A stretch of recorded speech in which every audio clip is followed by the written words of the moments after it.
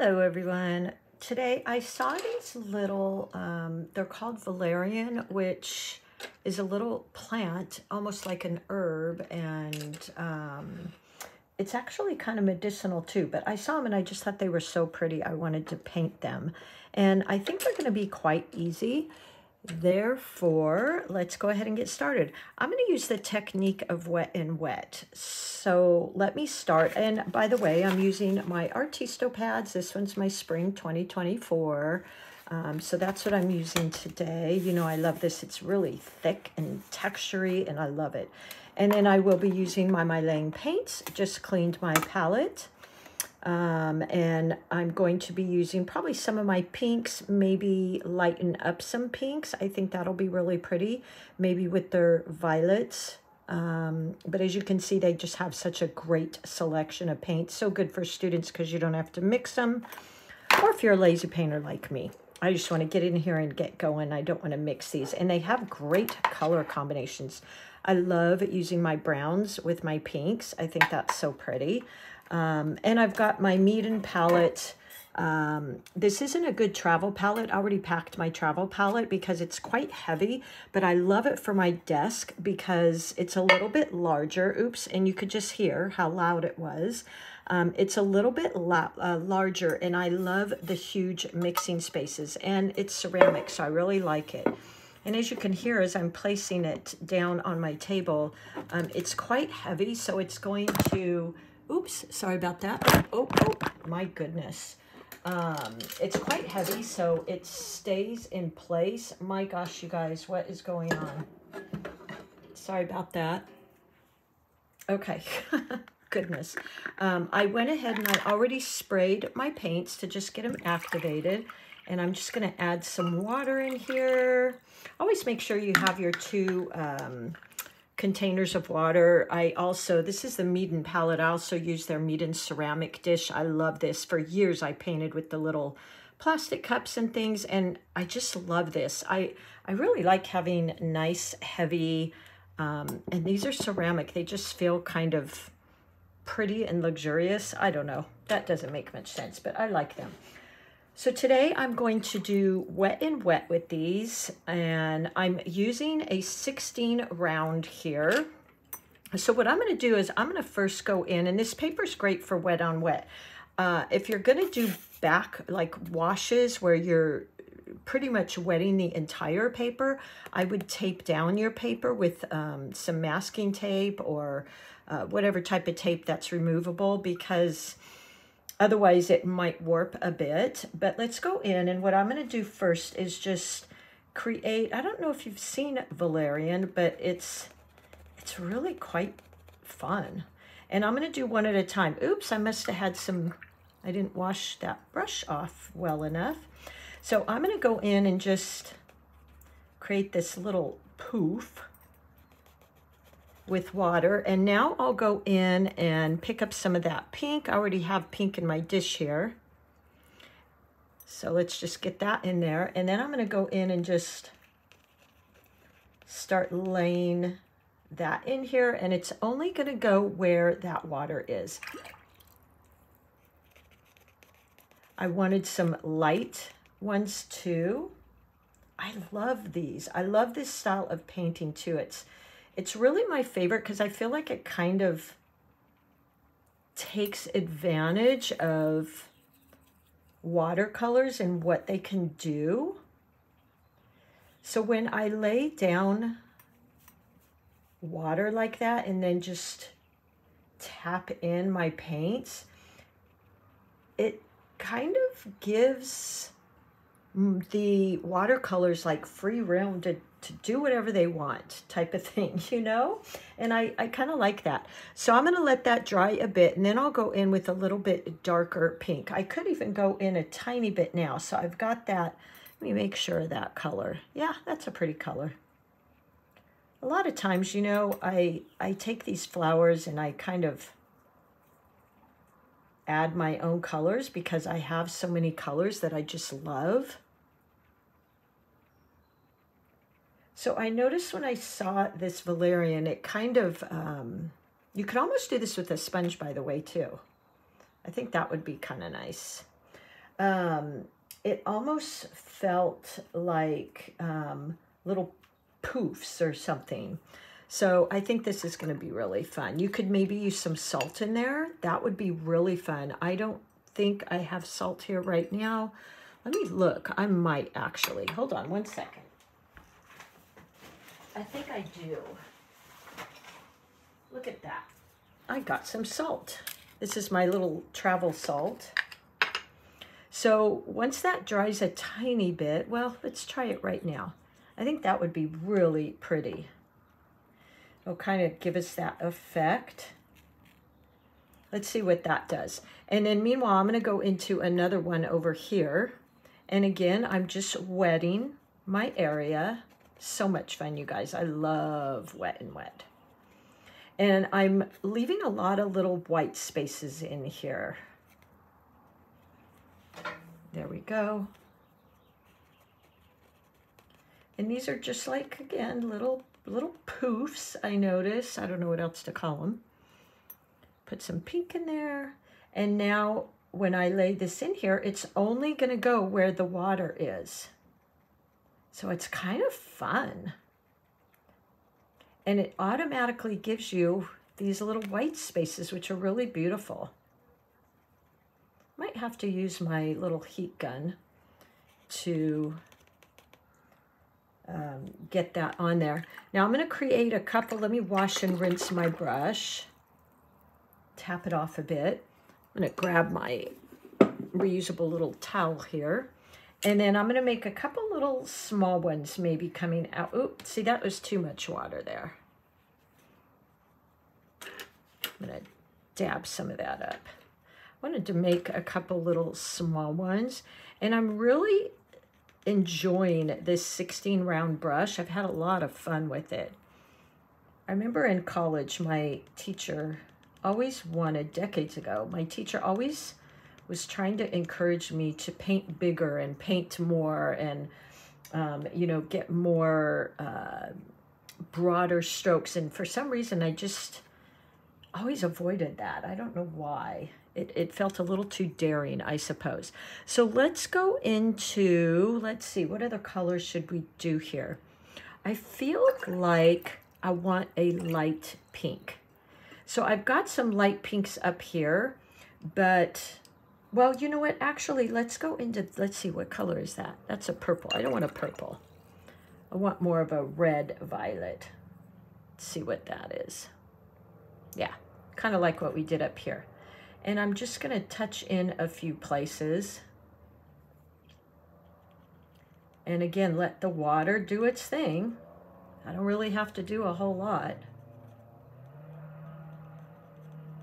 There we go. And one of the things I've been enjoying about this big, huge brush is I can get some really good little points in it too.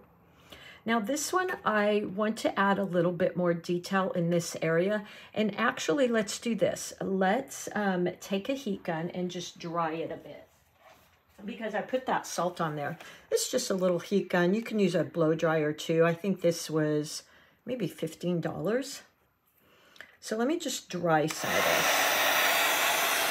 I don't want to dry it too much because I'm going to add some stems in, and I want them to kind of bleed into the flower. I always love that look. But look how pretty these colors are. Before it gets too dry, I'm going to take, not that one, I'm going to take my, hold on one second, pull my little cover off. I hadn't used this yet, so. And this is my 8 round. And I'm going to go in with some green and draw in some little stems and branches while this is wet, because I want it to really spread in there. So I've got a mixture here of maybe 50-50, 50 paint, 50 water, like that. And I'm going to draw also some little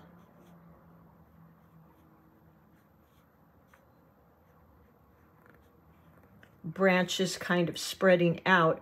What I always like to do, and I say this a lot in the classes that I teach, I try to get just things that are recognizable about plants. And for the valerian, I felt like what was recognizable is it had a lot of tiny little branches, and they kind of spread out like that.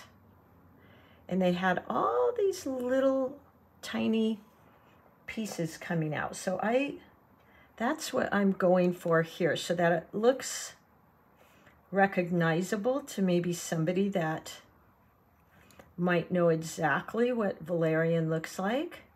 To me, this is what I envision.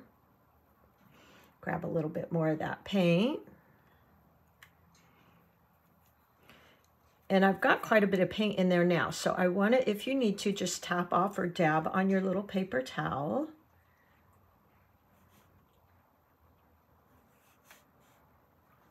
There we go. So I think that's perfect. Look how pretty that is. I love these colors. I'm just in love with these myelin colors. It's totally my go-to palette. Let's see, maybe we can make another little poofy over here. And then I think the leaves, I'm just going to do kind of a standard leaf. So point, press, like that. Let's see, point, press, and then point again. Look how fun.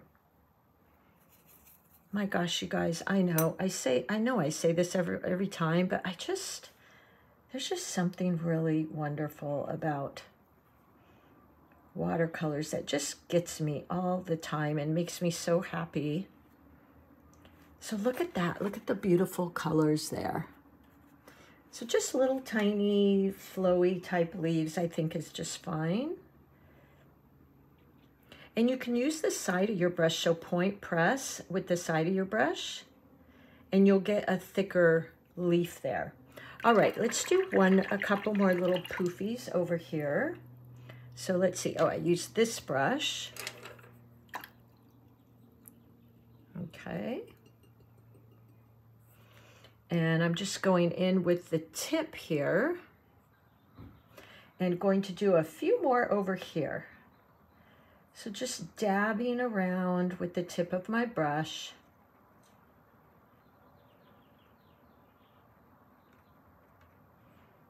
Maybe another one here. And then I'll go into these and add that pink. Pick up a little bit of that pink. I'm just loading the side of my brush, and then I go to my palette and put it in there. And then tap in, and it'll go right where the water is. Almost paints itself. When I say that, I truly mean that. A lot of times, if you just give watercolors the chance, they will kind of do all the work. I couldn't paint sometimes some of the detail I get with watercolors. There we go. So fun. And I think that's a good little composition. So I kind of feel like we've got a grouping of one here. So 1, 2, 3. And I'm not sure, I think the salt kind of worked. One thing about salt is if you put it in when it's too wet, it's not going to work as well. Let's see, we might be able to add a little bit of salt in here, and it might work. So you kind of, I had quite a bit of water in those, but what I'm really liking is look at these beautiful effects the watercolor is doing all on its own. Some dark over here, light over here. It gives you this beautiful, oh, look at that. I even did that. It gives you this beautiful effect of the shadows over here. Now let's go in with your 8 brush and go in and you put more of that green. I added, by the way, a little bit of the tree green or yellow green here. I really like that in the myelin as well. I think it's really a pretty green. It's very vibrant, and I probably wouldn't use it in the fall as much, but I think for spring right now, it's really pretty. And then I'll just go in. And the Valerian I saw almost had these V-type shapes that came out. And then again, what's recognizable to me is all the little branches inside. But they all go back to the one main branch. So when I paint, I try to just find recognizable things that you say, oh, you know what, that's Valerian, if you would have known that. So I think I'm kind of liking that. We could go in and add, didn't mean to add green to that. Let me rinse my brush here. There we go. And let's pick up some of that darker pink, more of a purpley pink. And I'm going to go in and just touch in, keeping in mind that a lot of my purples were on this side of the flower. So I want to kind of stick with that. There we go. Just as this dries, going in and adding in a little bit more.